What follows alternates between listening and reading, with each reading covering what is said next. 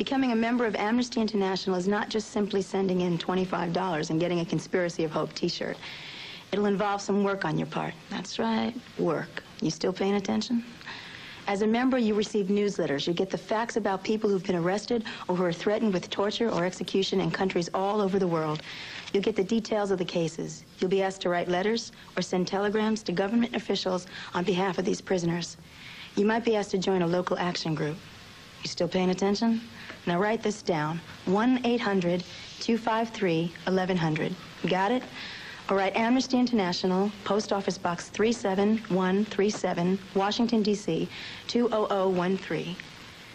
In the past 25 years, Amnesty International has helped to bring about the release of tens of thousands of prisoners of conscience. Join us. Were you paying attention? That's too bad. In over 50 countries in the world, you could be arrested for listening to this message. You still paying attention?